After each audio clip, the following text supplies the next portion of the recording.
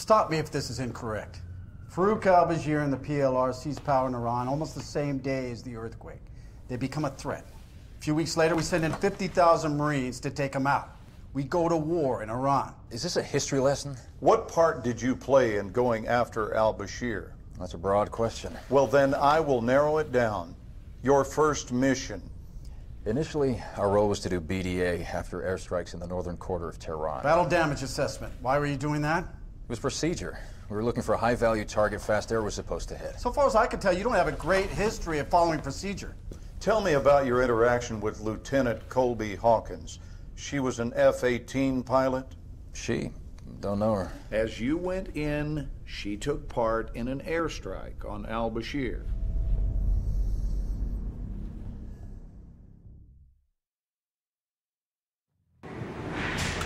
Hawkins, we just got raised to Alert 1.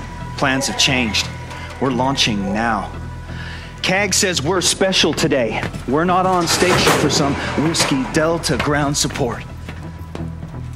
Dask is going to fill us in airborne, but we are flying a strike mission over Tehran into Mehrabad Airport. Eland has sat images. They think they know where al-Bashir is. So, get your fangs out, Hawkins. We're hunting big game today.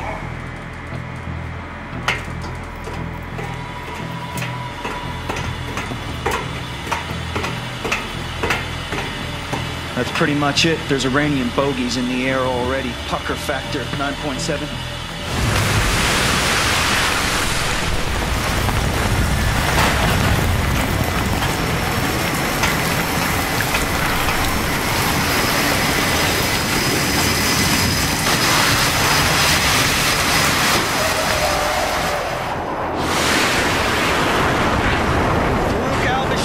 To have a really bad day.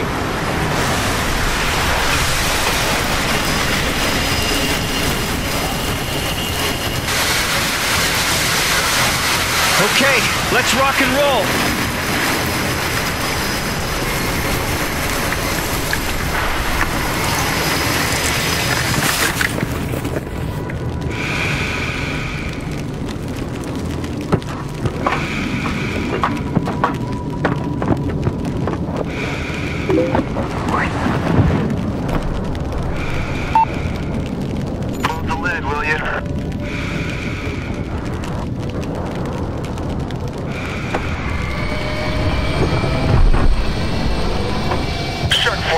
Second in line.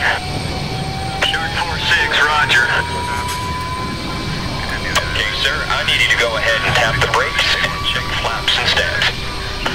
You heard him, Hawkins. Flaps and stabs, left side. Okay, good. How are we on right side? System check weapons. Initiate HMD visor.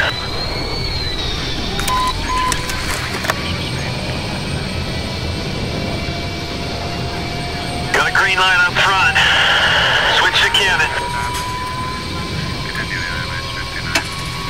Okay. Gun spun up. Looks good.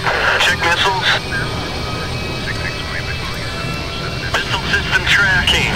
Arm and check flares. Alright. Weapons and countermeasures good to go. Have good ends, good highs, good lows. No outliers.